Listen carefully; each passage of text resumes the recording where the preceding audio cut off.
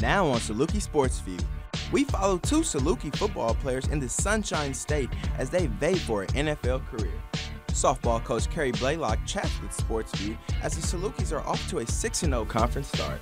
And we hike with a group of adventurers through the woods of Southern Illinois. Saluki SportsView starts now.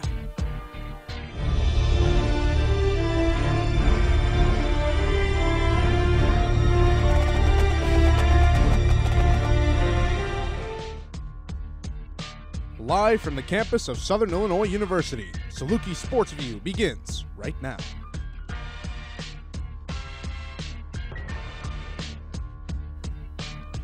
Welcome to Saluki SportsView. I'm Cindy Kessler. And I'm Ahmad Hicks. We have a full roster of stories tonight.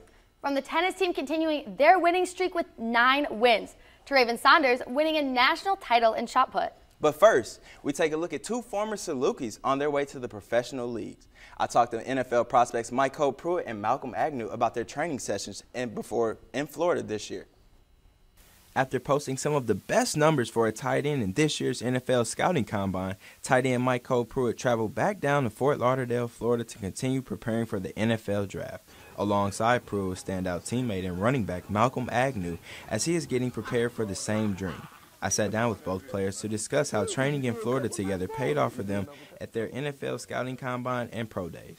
I came down to Fort Lauderdale, Florida to train with Pete Bomarito and his Bomarito Performance Systems. It's one of the top training facilities in all of America. Life's been good, man. Just come back down to Florida in this beautiful weather, get some more work in. You can't take no days off out here when you're trying to reach big dreams like we trying to reach out here.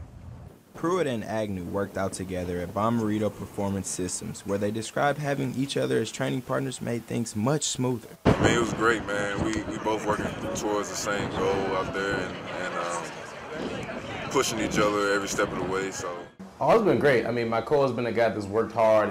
Seeing him work hard, I can, work hard as well. We kind of feed off each other at times. And, it's cool to share a laugh and, just to remind me that, it's not just all about the game. We got friends down here. We got loved ones down here. The players' training day started around 6:30 a.m. and did not end until 3:30 p.m. As for how the training went at the Bomarito complex. Basically, we just put in some good work down there. It was long days, long hours, but all that training pays off when it comes to getting out here on the field and just getting back to what you know. I feel like I did great. I feel like I did about as good as I could have, or as well as I could have. I feel like my numbers were all pretty good. I peaked out of most of my numbers, so I'm happy with the day. After having a successful pro day, both players weigh in on the next step toward achieving their goal. I'm just really on standby, waiting for teams to call and, fly me out to their facilities, interview me, and show me what their facilities looking like. Try to stay in shape. Teams can have me out for private meetings. Teams can work me out for private workouts, and we'll start to gather more information on who's interested and where I could possibly end up. For an ideal landing destination for the two? Anywhere. I mean, I'd love to be on any team, but I thought it'd always be cool to be a Ram because I'm from St. Louis. I like Houston Texans. I love Arian Foster as one of my favorite running backs. I mean, it'd be cool to be with Houston, but honestly, any team, I wouldn't even care. Pruitt and Agnew hope to achieve their dreams on national TV next month. The NFL Draft takes place in Chicago on April 30th and runs through Saturday, May 2nd. The softball team is coming off a recent loss, but there are high spirits for this Saluki squad's future. The team is currently undefeated in the MVC Conference with sweeps over Bradley University and preseason favorite Wichita State. The Salukis are ranked #1 in the MVC with an overall record of 11 wins and 11 losses and 1 tie. The team travels to Northern Iowa this weekend to take on the #9 Panthers, and head coach Kerry Blaylock will be joining us here on Saluki SportsView in less than 15 minutes. An SIU athlete is receiving some high praise this week from the Missouri Valley Conference. SIU sophomore Marianne Patterson has been named the MVC Scholar Athlete of the Week. Patterson received the title for her academic standing and after she hit 2 game-winning home runs against Wichita State in last weekend's sweep. To receive MVC Scholar Athlete of the Week, the student must have a minimum GPA of 3.2 and must be at least a sophomore in academic standing. Patterson has a GPA of 3.9 with 7 RBIs so far this season. The SIU baseball team finally broke a 6-game losing streak with a commanding 14-3 victory versus Austin Peay last night. Offense was no problem for the Dogs in this one as they drove in 12 runs in the first 4 innings. The charge was led by second baseman Will Farmer and right fielder J.C. DeMar, who each collected 4 RBIs. Starter Alex Lisek pitched 6.1 innings for the Dogs, only allowing 2 runs as he picked up his first win of the season. After the game, head coach Ken Henderson talked about what this win means for the team. Yesterday in practice, come out today, let's get a win. You know, we talk about playing on today. We said, let's get a win. We need to get a win and play and get some momentum going into the conference weekend. And so it's huge. I ain't gonna lie to you, it's huge. We needed it.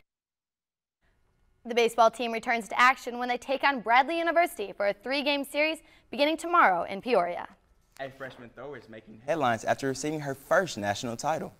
And the women's tennis team is on a roll. We talked to them about the secret to their success. Don't go anywhere. We'll have more of Saluki Sports in less than 90 seconds.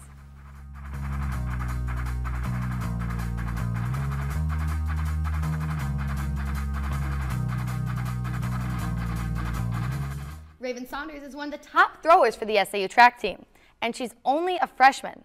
Saluki SportsView reporter Simone Woolridge catches up with the athletic sensation. You just got to time it up a little bit more. We all have those odd addictions that keep our heads in the game. Mine happens to be chocolate chip cookies. But top SIU thrower Raven Saunders has a pregame prep of her own. I have to have my peanut butter and honey before I meet. Take about 4 scoops of peanut butter and 4 spoons full of honey, or just drain the honey. People look at me weird, but I mean. It apparently works. Just last Saturday, the superstar freshman did something that was never done before. She took the NCAA title as a freshman, and the first-year college athlete says she did something exciting to congratulate herself. Had some ice cream. Which means she didn't have much time to celebrate. The newcomer took 2 days off and headed straight back to practice. Transitioning to the college's long practice hours and competition preparations, Saunders had an even bigger obstacle to forepass. It was a real big adjustment between a lot of things going on as a college freshman and then still trying to balance out like schoolwork and throwing and things like that. Throwers coach John Smith says Saunders had no other choice but to straighten up her academics because this team, who is already one of the top teams in the nation, could be the best yet. This could be my best team of all time. So I'm pretty excited about it. You know, I just got to keep everybody healthy and everybody eligible and everybody doing what they're supposed to be doing. Just as the team, Saunders has yet to reach her peak. Yes. And with years left to come, she sees nothing stopping her future as a top SIU thrower. For Saluki SportsView, I'm Simone Woolridge. Raven Saunders and the women's track and field team hope to repeat or beat the success they had as the Salukis finished 9th overall in the NCAA Indoor Championship. SIU will be hosting the Bill Cornell Spring Classic Tournament this weekend. The 2-day track and field competition brings in schools from all over Illinois and surrounding states. There will be both indoor and outdoor events taking place at the SIU Recreation Center and the Lou Hart-Zog Track and Field Complex. A complete list of events, location, and times can be found online at siusalukis.com. The women's tennis team defeated Evansville last night to continue their winning streak. Jasmine Brown reports on the tennis team that has now won 9 straight games. The SIU women's tennis team has a lot to cheer about. They are in their hottest stretch of the season, winning 8 straight matches. Head coach Audra Anderson has a lot to be proud of after a dismal 1-6 start. We struggled at the beginning, but then they could work through it, figured out what they needed to do to come together. The women's tennis team is made up of 4 freshmen, 3 sophomores, and 3 seniors. Not a lot of experience for a team on such a winning streak. It definitely takes some cooperation, especially in doubles, but also in practice, to challenge each other, you know, not be a selfish player. The women's tennis team has dominated their home courts, going 8-0 during the streak heading into conference play. They have 8 games left with 5 that will be at home, but Coach Anderson says they should play every game like it's their last. You've got to be focused every single match. You know, you can't come and decide, today I'm going to be focused, tomorrow I'm not going to be focused. So it's got to be a commitment every day. For Saluki SportsView, I'm Jasmine Brown.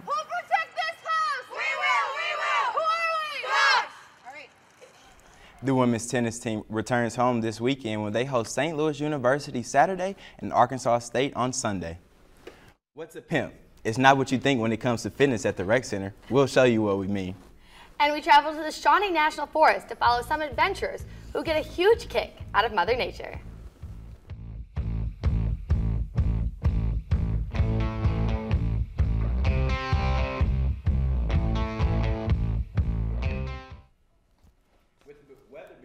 Warm up, people are heading outside. Sydney Kessler looks at what Southern Illinois has to offer.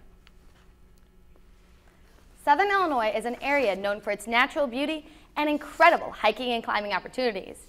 As Ahmad just said, the weather is beginning to warm up, so I decided to go out and see what all the hype is about. With finals on the mind, students are spending their time inside instead of enjoying the warmer weather that is finally here. However, Ellie English argues that the best way to handle stressful times is to leave the library and hit the outdoors. Give it a break. Your mind needs a break. It hyper-focuses on the wrong things. So you get out, take a walk, and you'll see a bigger picture. Southern Illinois is home to the Shawnee National Forest, which has over 286,400 acres of land, making it perfect for climbing, boating, and hiking as the weather begins to heat up.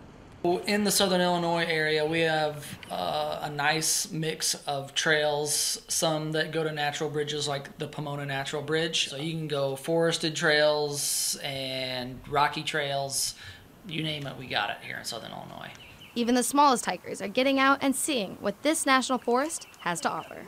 I like that you can see all different rock forms and that you see something new every day. Like you can't go outside and you see all this unique stuff. Base camp at the SIU Rec Center rents out many different types of outdoor equipment, like kayaks, backpacks, sleeping bags, and even coolers.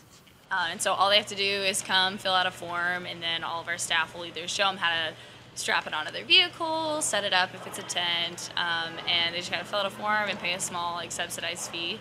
And that's pretty much it. It's a really easy thing to do. You just come and we'll hook you up with some gear. With the available equipment, good weather, and miles of hiking trails, there are many ways to stay active and even learn. I think some of the biggest life lessons I've ever learned, I learned on the trails. One is when we were doing a hike that was 6 hours. I was all focused on getting there. And I learned if you just focus on the end, you'll miss everything in between.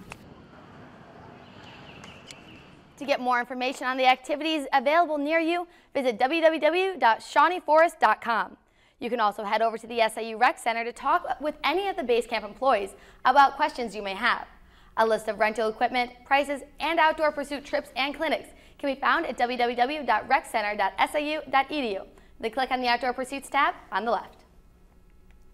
The Saluki football program will hold its annual youth camp on April 24th. The camp is for anyone in grades 2 through 6 who wants to develop their football skills.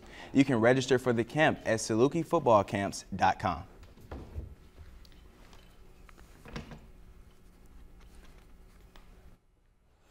There's a unique class at the Rec Center called PIMP. Sports reporter Alan Self checks out one of the tougher fitness clubs at SIU. There's a lot of good things you can do at the Rec Center. A lot of fun things. You can run, you can climb the wall.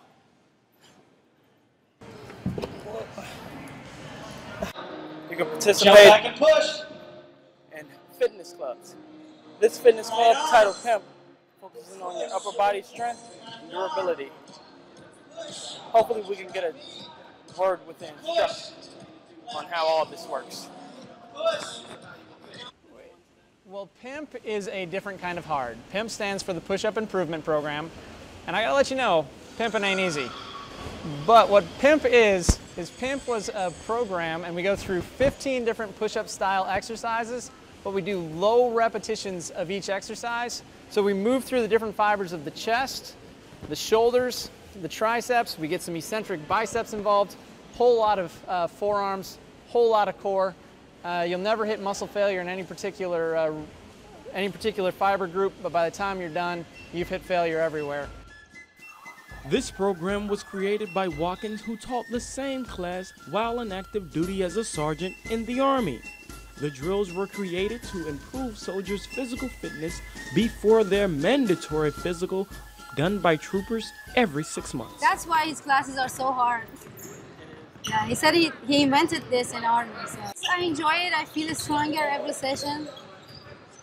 So it is really good. It's a positive atmosphere, and I work out and I feel strong. And he is awesome. He gives me so much positive energy. Something that is worth doing, especially for those looking forward to this summer's weather, is losing weight and staying in shape. Normal participants believe that all the hard work in this program pays off for them in the long run. I'm a big fitness fanatic, and I've been attending the classes here since pretty much I was in my sophomore year. And I was actually 140-something pounds when I first started, and now I'm down to about 120 pounds because of these fitness classes. For Saluki SportsView, I'm Alan Self. There are more than 60 fitness classes offered at the Recreation Center every week. To participate in PIMP, show up at the Rec Center's Big Gym Tuesdays at 7:15 p.m. While many Saluki teams are getting busy this weekend with a packed schedule, we'll have the full list of events. Plus, we talked to softball head coach Carrie Blaylock about the Saluki's current season.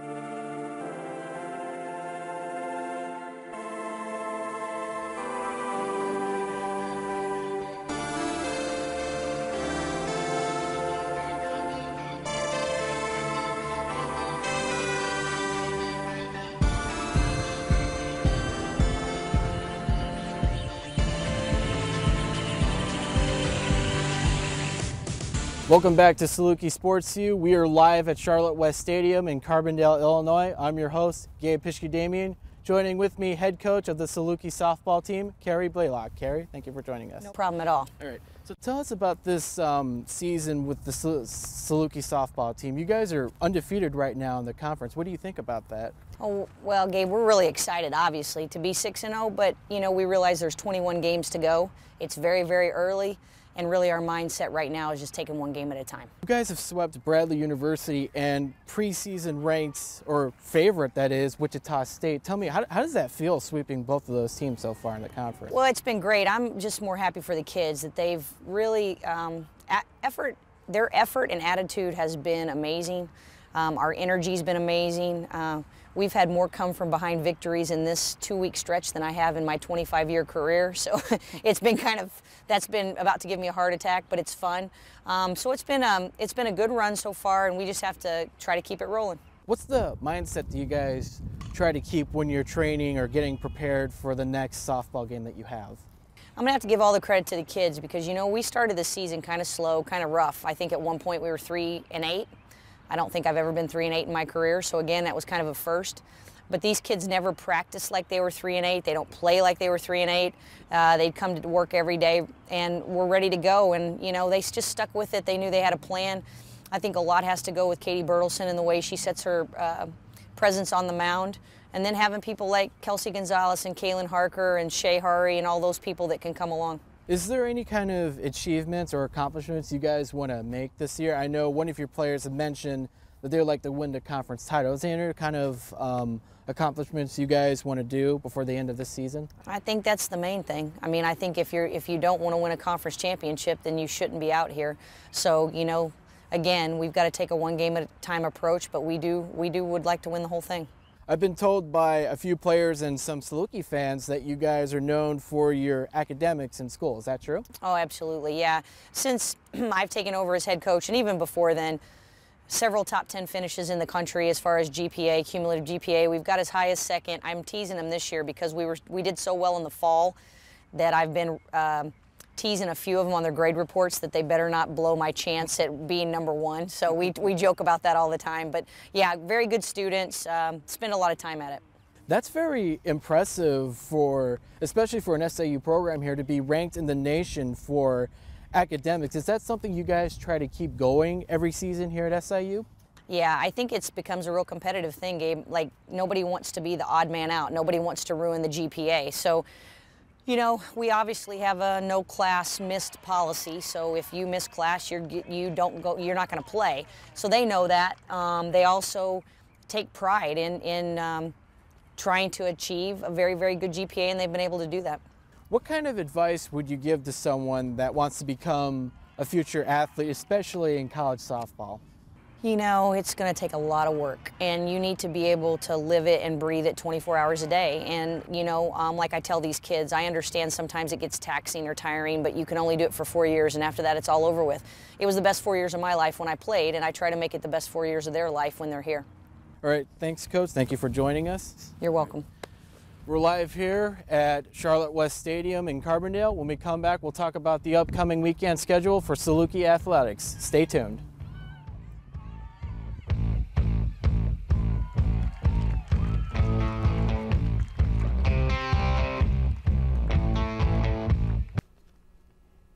Here are some of the events happening in Saluki country this weekend. The SIU baseball team is in Peoria for a 3-game series against Bradley. First pitch is on Friday at 6 p.m. at Dozer Park. The softball team will be in Cedar Falls to take on the Panthers, starting with a doubleheader on Friday at noon. The women's golf team will be in action at home this Sunday for the Saluki Invitational. And both men's and women's tennis teams will be in action this weekend. The men travel to Murfreesboro, Tennessee to take on the Raiders for the 3-game MTSCU tournament. And the women will be hosting St. Louis University Saturday before traveling to Arkansas State this Sunday to take on the Red Wolves. Thank you for joining us tonight. Have a good night.